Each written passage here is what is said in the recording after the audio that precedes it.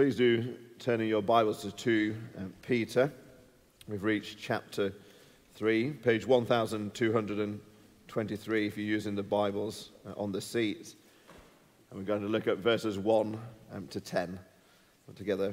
2 Peter chapter 3, beginning to read at verse 1.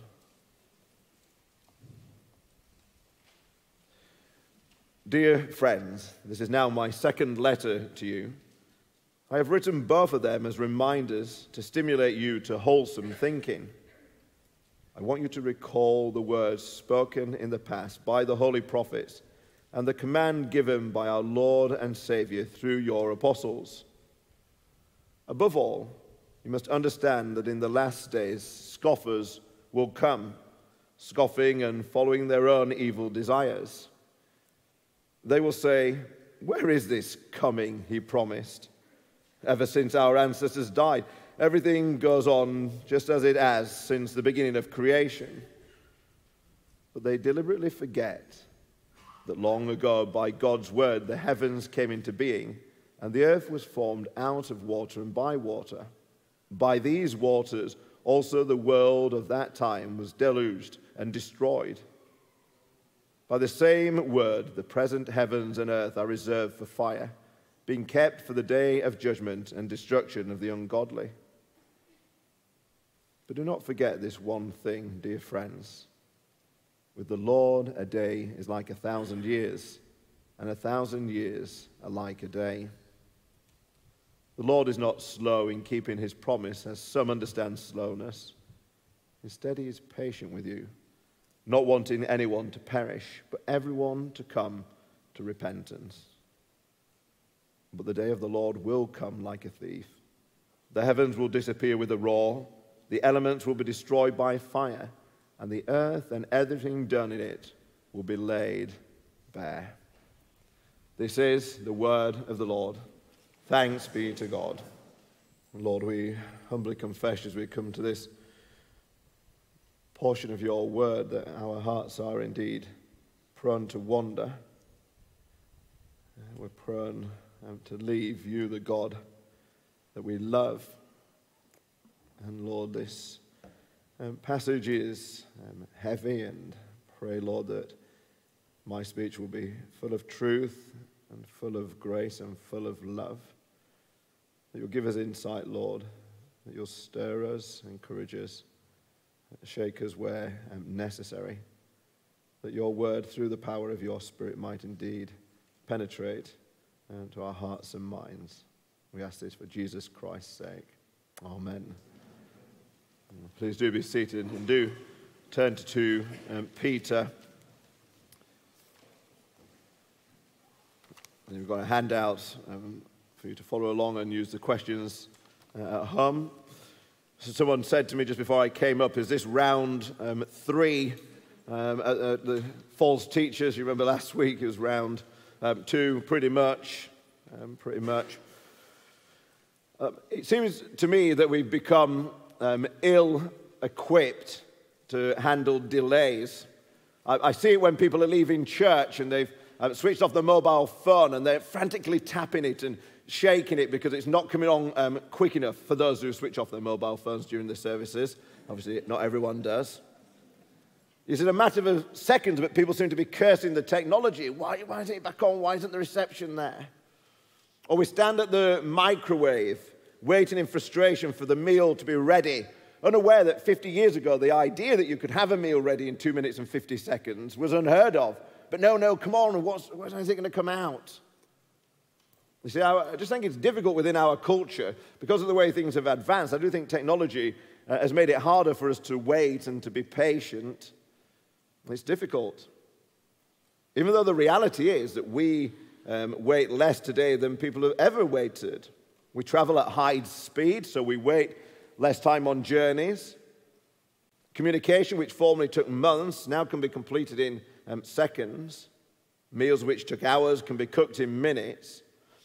People used to have to wait and had to save to get a car or a sofa, and now you can get it on credit and with loans. We're just not accustomed to waiting. It's difficult to wait. We're really on the back foot in the whole waiting game. And then Peter, here he comes, and his aim in chapter 3 is to help his fellow believers wait in the right frame of mind. In order to live productive lives in the present age, we've got to be convinced and confident about the age to come, and therefore wait patiently for it. Now, I personally believe that one of the biggest impacts on our productivity as Christians is how confident we are about Jesus' return and the next world. I think that's one of the biggest impacts on it.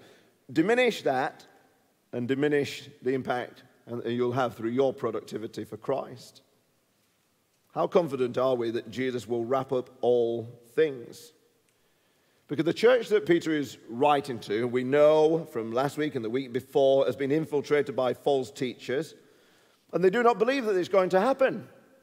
As far as they're concerned, Christ is not going to return, and there's pressure put on Christians to disbelieve that Christ will return as judge of all things, ushering in a new era. And that pressure has increased tenfold, 100-fold in our day. So let's begin looking at the first 4 verses and this idea of Scripture versus scoffers. I love the word scoffers. Do you like the word scoffers? Some have it as mockers. I prefer scoffers. In these first 4 verses, the opponents are lined up against each other. In one corner, you've got the word of God, and then in the other corner, you've got the words of the godless. And Peter says, verses 1 and 2, that if the word of God is going to come out fighting, you've got to be reminded of it. You've got to recall what has been said. You've got to continually bring it to mind. It's the illustration Richard gave 2 weeks ago, do you remember, about the jade? You become so familiar with the jade that when you place anything else in your hand, you know that it's fake. And we've got to be so familiar with the truth that anybody tries to put falsehood in our hands and we immediately recognize it. Or it's doing what Liam exhorted us to do last week, to drink full and to drink deep of the Word of God. That's how we're reminded. That's how we recall these things. Dear friends, we have this choice, each one of us, about whether we're going to be embarrassed by the Word of God or whether we're going to be emboldened with the Word of God. That's the choice. Are you going to be embarrassed by the Word of God? Or are you going to be emboldened by it? Because if you're embarrassed by it, what will happen is someone will scoff. They'll come and scoff. And then you'll be embarrassed by your biblical convictions, and so you'll hide them under the carpet. You'll keep them behind closed doors. Maybe you'll even excuse speaking up because you'll just say, well, it wouldn't be appropriate for me to air my beliefs, even though everybody else in the factory or the workplace or the university or the school are doing exactly that.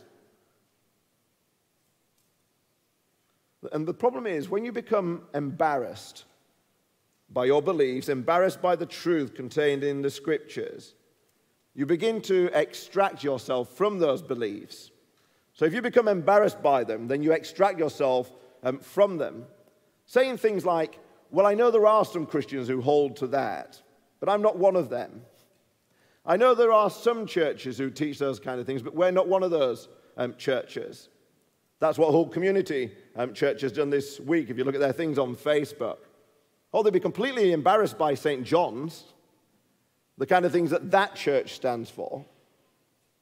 But I can tell you something now, that Christ is embarrassed by them. They're a disgrace. A disgrace. See, if you let go, if you're embarrassed by the Word of God rather than emboldened by it, you depart from the Word of God. Then you depart from Christ, don't you? See, we must be emboldened with the Word of God, not allowing people to rob us of the precious truths of Scripture by distorting them. And when those around us are denying the teaching of the Lord, we'll stand up. We'll be the ones who are loud and proud, determined to hold fast to the Bible's teaching uncompromisingly. And if God has given us His great and very precious promises, then we're not about to let rebellious people prize it out of our hands or prize it out of our hearts or heads. No, we have to recall these things. We have to bring them to mind, and we have to be emboldened by them, not embarrassed. Because as we remind ourselves of the truth, what are other people doing? They're ridiculing the truth. That's the fight that's going on. Now, I've never much liked being mocked. I guess that's why I do so much of it to others. It doesn't give much space for others to do it to you if you get in first. Now, if you're the target of ridicule, it can often get you to change your mind, can't it, about a particular idea or issue. Not because, here's an interesting thing about ridicule, not because people are bringing forth good arguments to the contrary. No, they're just exerting pressure through mocking that demeans you. But it's not good arguments against your reason. It's ridicule your reason, ridicule your truth. And rather than look silly, rather than look at odds with everybody else, you change your view, compromise your convictions. I just want to say, it's so good that Peter uses ridicule, because we could just brush it off, or sticks and stones may hurt my bones, but calling names will never hurt me. Actually, there's a lot of damage done with words. Ridicule really, really does have power. Think about this. A guy starts to wear a particular item of clothing, and his mates mercilessly mock him, ridicule him. What happens? That particular 3/4 length knitted cardigan is never seen again.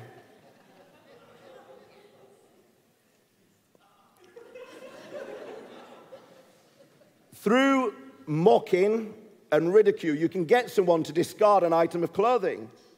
But let me tell you something else as well. Through mocking and ridicule, the world is getting the church to discard items of truth. So easily done. There's so much power in ridicule. And these scoffers believe that God has had plenty of time to fulfill his promise to return. And thus they conclude, look, his time is up. If he hasn't come by now, they say, he simply isn't coming.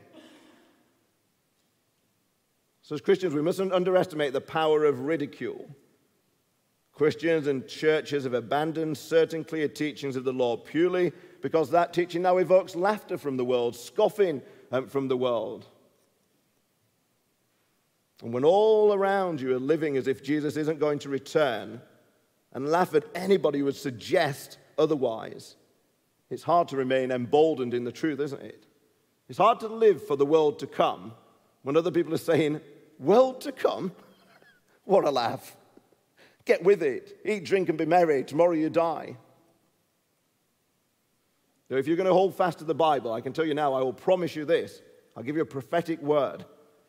If you're going to hold fast to the Bible, uncompromisingly, you're going to be ridiculed. That's it. And then in verses 5 to 9, let's move on. Let's think it in the category of thoughtfulness versus forgetfulness. The scoffing arises because these people are just forgetful about certain truths. And the faithful are emboldened because of thoughtfulness about the truth. The scoffers forget that God's word is a seal. The first thing the false teachers just deliberately forget about, is that the world was made by God and the world hangs on the word of God. It was brought into existence by God, by his word. It continues to be sustained at every point by his powerful word. It's not running on its own. It's not ticking along nicely through natural causes of events. And of course, the media, pumping us the last years now, believe that humanity will be the cause of either the Earth's demise or its rejuvenation, isn't it? Humanity. But the Bible is clear that the one who formed the earth out of nothing in the beginning is the one who will bring this current world to its new beginning. You see, the other thing the scoffers ignore is that God's word has sealed something already, hasn't it? They just say, oh, things have just continued ever since the beginning. But what they forget is that God brought judgment on the world in the flood of Noah's day. A great upheaval of the world's natural flow of events and natural order. God has shown, therefore, that he can and he will alter the course of world history through judgment. He did it in the past by water, and in the future he will do it with the coming fire of Jesus' return. So they're deliberately forgetful that God's word has already sealed things, the creation of the world and the judgment of the world. And when you put a bit of thought into it, this is where we get to verse 8, thoughtfulness versus forgetfulness. When you put a bit of thought into it, you soon realize that God's time is subjective, the time that God has created. In verse 8, Peter is answering the criticism that Christ has delayed so long that he can't really believe that he's coming back. And Peter's answer is, well, from God's experience of time, it's not been very long at all. Now, just think about this. This concept isn't foreign to us, the whole idea that we experience time differently. Age has an impact on time, doesn't it? Age has an impact on time. If you're a young child stuck in the back seat of a crowded car on a long journey, that 4-hour journey seems like 40 years. To the children, about 80 years to the parents. But the older we get, we often talk about the faster time goes. How many older people say, it just seems like yesterday I was in school. It just seems like yesterday that we got married. It just seems like yesterday that the kids were young. Age has an impact on how we experience time. Joy levels also have an experience on how we experience time differently. If you're having a boring day at school or at uni or at work, time seems to drag forever because boredom, joy levels have an impact on how we experience time. But what happens when you go on that holiday to Spain in that luxury villa? What happens then when you're having so much fun? Have we really been here a week, you say in the airport as you're about to leave? Just flies by, doesn't it? Flies by. Well, here, just think about this. If we can experience time differently based on age and happiness, how do you think the ageless one, who is completely full of joy within himself, experiences time? Well, Peter says, a day is like 1,000 years and 1,000 years like a day to the Lord. When Jesus comes back and stands on this earth to make it his own, he will say, oh, it just seems like yesterday I was here. You see, there's no argument against Christ's second coming that 1,986 years have passed since his departure. From God's experience of time, we use that loosely, that phrase, it's as though Christ arrived at his hand the day before yesterday. See, in the mocker's view, this length of time reflects badly on God's ability or his willingness to bring about his kingdom. But in truth, it's the exact opposite. That's what it says in verse 9, doesn't it? Peter moves on to say that God's patience is not slowness.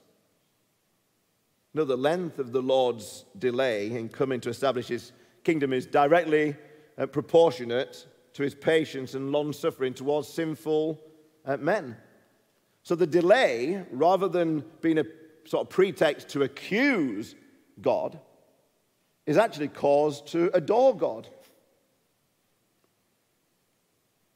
You see, we shouldn't count the delay of Christ's coming. We should view it as an act of mercy and patience until all the sheep are gathered in to the fold so that not one of them is lost, John 10.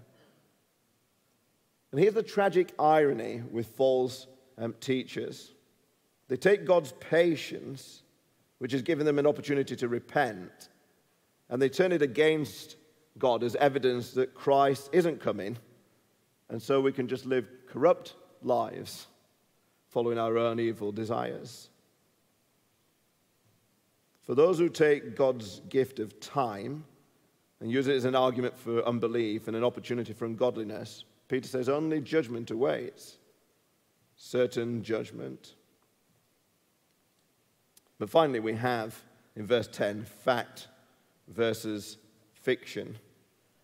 Verse 10, when I was reading this, and I thought, oh, verse 10, it just summarizes and answers everything. It's a cutting indictment of the false teachers, scoffing and their thinking and their living. The day of the Lord will come upon an unsuspecting world like a thief, it says in the first part of verse 10. This shows that the Lord is speedy, not slow. Scoffers who reject God's word because the world goes on as usual with no indication of impending doom. And Jesus says, of course it does, because I'm going to come like a thief. There will be no indication of the impending doom. It will come upon you suddenly, catch you off guard. And the scoffers have stated that everything goes on as it has from the beginning. They believe that the earth is immovable. And Peter declares that, no, it's God's plan to judge the earth that is unstoppable. Second half of verse 10. They think, look, it's like the foundation of the earth is the surest thing in life. And Peter says, no, the surest thing in life is the foundations of God's promises, that he will return to judge all the people and make all things new. The fiction that the scoffers build their lives upon is that nothing will change and nobody will be held accountable. And the last cut-in indictment in verse 10 is that everything will be opened up, not hidden away. Everything done in it will be laid bare. That laid bare is open. Open to see, bare, naked. Everything will be in the open. The fires of God's judgment will reveal every action, every thought, every motive. And many living under the delusion that they'll never stand before God, the holy judge, will have to give an account for how they've used the life that he gave them. They live confident that what's done in secret will remain in secret. But it's not so. Everything done in it will be laid bare. Nothing will be hidden away. Let me finish. Dear friends, don't let ridicule of scoffers or the passage of time weaken your resolve to live knowing that Jesus will return. Don't lose heart. Don't weaken in your resolve to live the truth of the Bible because others are scoffing at it and churches are diluting it and moving away from it. Because you know what they've forgotten? Christ is coming, and he's coming as judge. And that delay is meant to lead to repentance, not unbelief. That delay is meant to live, well, I won't take the passage from next week, but living in purity. Because in God's economy of things, you know, it's only been a couple of days. And when we're surrounded by scoffers, don't be embarrassed about the return of Christ. Be emboldened by it, so that your whole life is lived confident of where the world is heading and confident that you'll stand before Christ, the judge, to give an account. The world is against us. Unfortunately, many churches are against us as they weaken their resolve to hold fast to the truth. It's been 2,000 years. But Christ will return as the judge of the living and the dead. Hold fast. Don't be embarrassed. Be bold. Let's pray.